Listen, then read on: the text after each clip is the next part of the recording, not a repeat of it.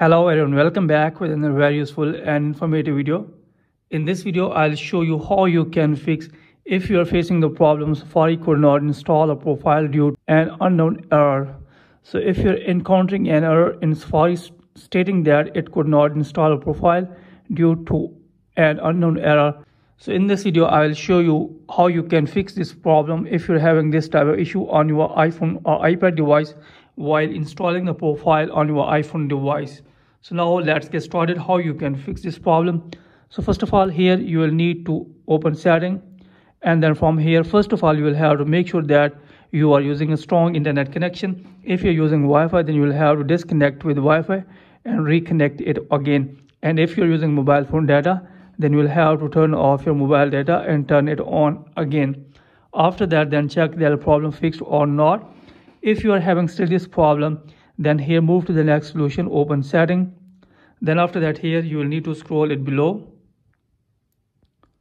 Then here you will need to search for Safari browser.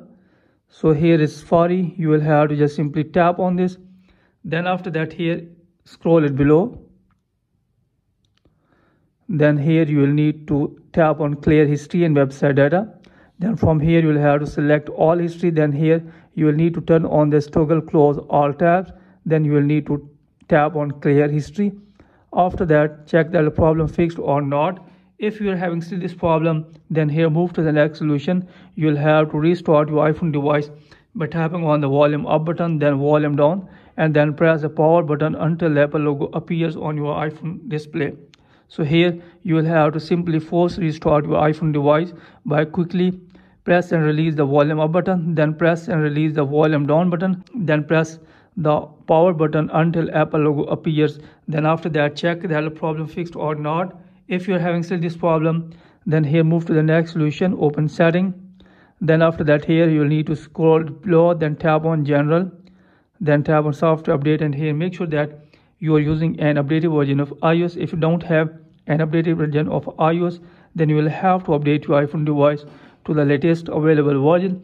Then after that, check that the problem fixed or not. If you are having still this problem, then here move to the next solution. You will have to again open setting, then tap on general, then here scroll it below, then here tap on VPN and device management, and here make sure that you are not connected with VPN. If you're connected with VPN, then you will have to disconnect with VPN and then try again later and check that the problem fixed or not.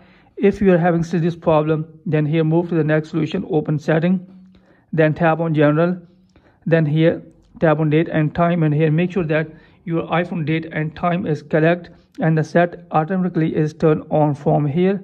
Then after that, check that the problem fixed or not. If you are having still this problem, then you will need to again open setting, then tap on general, then here scroll it below, then tap on transfer or reset iPhone, then tap on reset, then tap on reset network settings. After that, put your iPhone passcode. Then after that, check that problem fixed or not. If you are having this problem, then here move to the next solution. You will need to again open setting, then tap on general, then here you will need to scroll it below, then tap on transfer reset iPhone, then tap here you will have to raise your iPhone device, and here you will have to factory reset your iPhone device. So that's it from this video. Hopefully you like this video. If you like this video, then please subscribe my channel and also press the bell icon so that you can get my all upcoming videos. Thanks for watching this video.